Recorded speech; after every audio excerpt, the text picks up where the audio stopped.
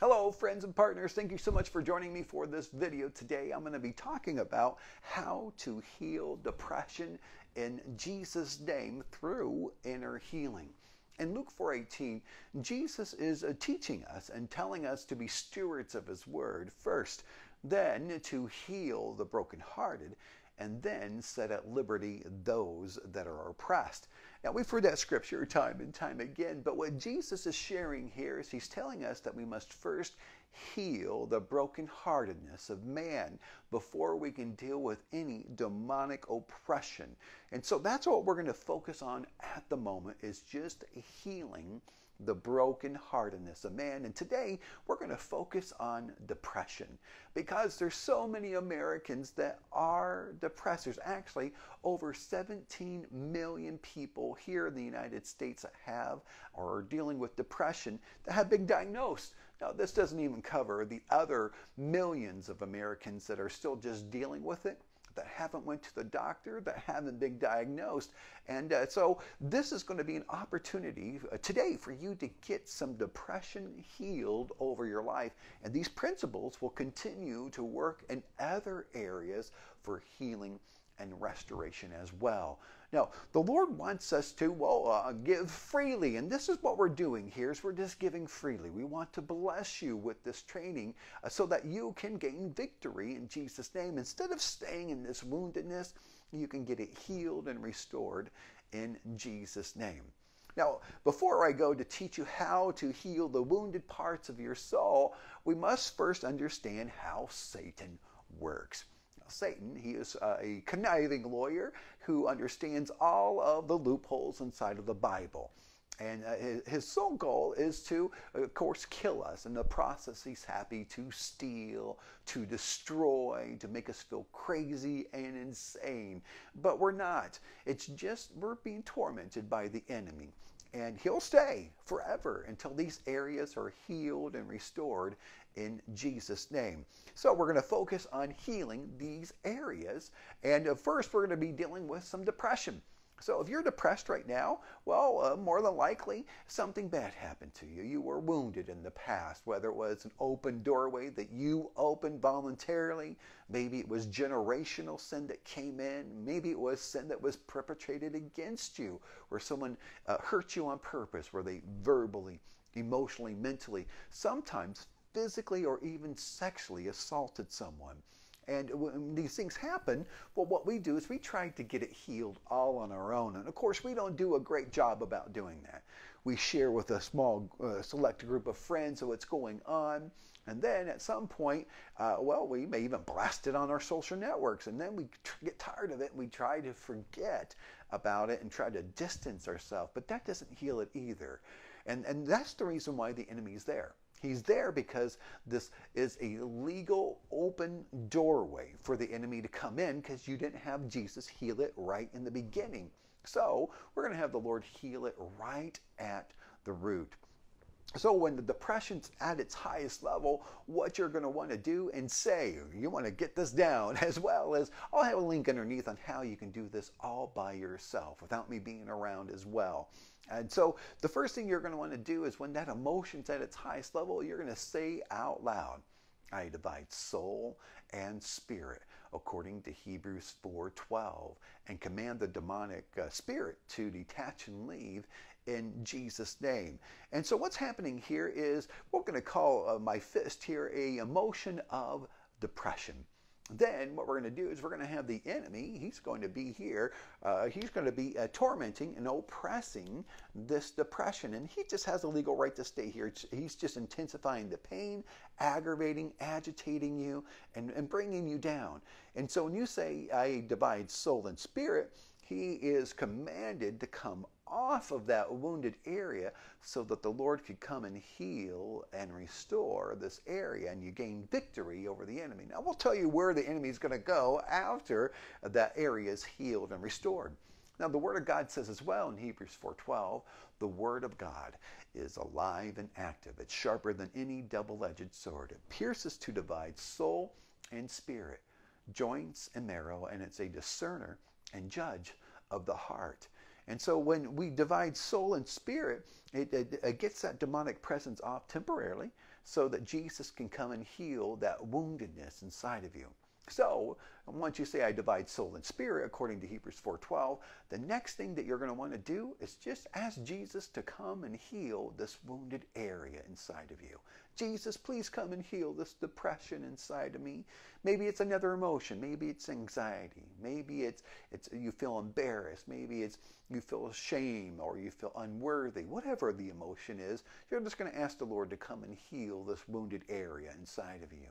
Once you do that, then you're going to say, well, another thing is sometimes we know why we're upset, and someone hurt us, and they were rude, or they hurt our feelings, they were mean. And so if forgiveness is needed here, then ask the Lord, Lord, I forgive so-and-so for what they did to me. And once you forgive them, this is going to release this bondage that the enemy had against you, and it's going to start setting you free. And the Lord's not only going to forgive you, He's because if we've held grudges against people, He's withheld and He's taken away that forgiveness from us, because He says that He'll heal. We need to forgive others for their trespasses. Oh, the Lord will not forgive our trespasses. So we're going to forgive that person if forgiveness is needed. The next thing that you're going to do is you're going to say out loud, Jesus, please come and speak to me now. And you're going to wait on the Lord, and He's going to come and minister to you. He's either going to do one or two things. He's going to come in and He's going to speak to you, let you know that this area has been healed and restored by Him. Once He's done doing that, then you're healed and restored. Or He's just going to minister to you and take away that negative emotion. And when that negative emotion is gone, then you know that it's been healed and restored by the Lord. Now that's over and done with, and you got that healed, and you feel this presence lift off of you. You feel the demonic oppression of depression leave, or the Lord spoke to you. Then what you're going to do at the very end is you're going to thank the Lord. Thank you, Jesus, for coming and healing and restoring me. Then you're going to tell the enemy where to go. I command you, demonic spirit, to go to the pit in Jesus' name. And just like that, depression has left you, and it won't come back, at least over that one particular area. Now, there may be several open doorways that has opened for depression, and this one in particular is over one particular area. So you may have to have the Lord come in and heal and restore multiple areas over your life that have depression. But each time that you do, then you gain victory, and the enemy loses his legal access to torment that particular area in your life, and you gain freedom over it in Jesus' name. And then he can't torment that area ever again. It's gone. You can go back to that memory, whether it was, your sister was mean at you and hurt your feelings, and she cursed at you and said some nasty things. And so you can go back to that memory that bothered you, and there's no more pain associated with that memory. That's what you're looking for. No more pain. Once the pain's gone, then it's forever gone. And so as well as maybe it may be something else over your life that you're going to need to get healed and restored. And so you'll just follow this same process over and over again so that you can gain victory over the enemy. And each time that you do, of course, you gain victory, and the enemy loses strongholds over your life. Now, it's really important that once you get this healed and restored, you take a moment and you thank the Lord.